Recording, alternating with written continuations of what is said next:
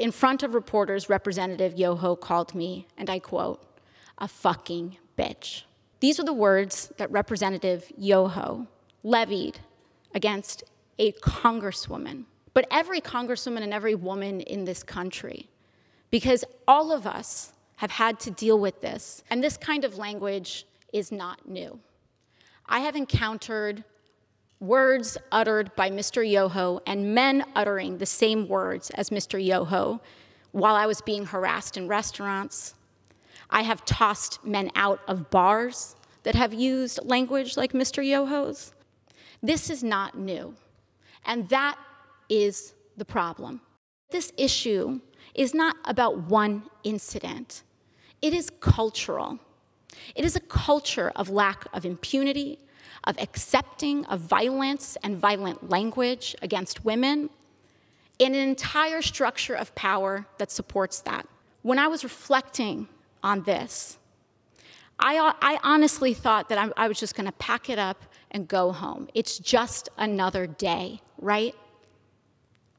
But then yesterday, Representative Yoho decided to come to the floor of the House of Representatives and make excuses for his behavior.